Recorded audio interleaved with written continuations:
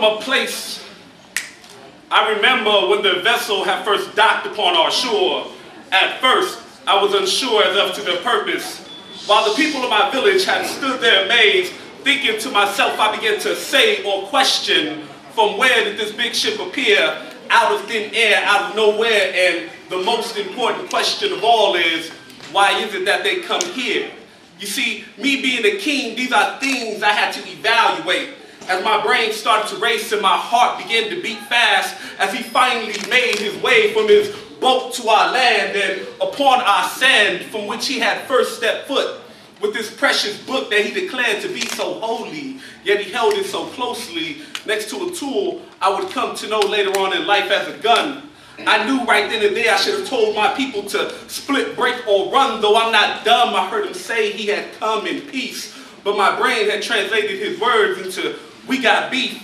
He said he was a missionary, but all I heard was mercenary, mercenary. But since the people of my village are so friendly, so generous, and so kind, for several days and several nights, they gave this stranger the benefit of the doubt. Until one day he tried to change our ways and throw our culture out. He declared us to be savages, untamed. Can you imagine the nerve of this ghost face trying to say that the only true way to civilization was through his book?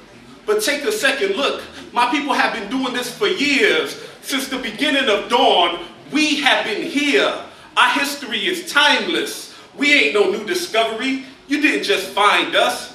So he replied with this vicious lie and began to scream at the top of his lungs that he was the son of God and that him and his band of mercenaries was here to set us free. The people of my village had turned to me and asked, what did I believe? I in turn asked the ghost-faced man if he indeed thought himself to be the son of God. And he said unto me, savage king, who are you to question me? So I told one of my warriors to throw a spear through his knee, because once I seen him bleed, I knew he too could suffer defeat. So I ordered my warriors to attack. But with one wave of the ghost-faced man's hand, I heard a thunderous clap. Bow! I looked back. The warrior who had thrown the spear had been shot dead, right where him standing. The killer slash preacher had ran, but my man wouldn't let him go. He tried to reload, they beat him to a pulp. The other mercenaries had ran for their life, back to their boat, leaving their captain on this island, stranded and all alone.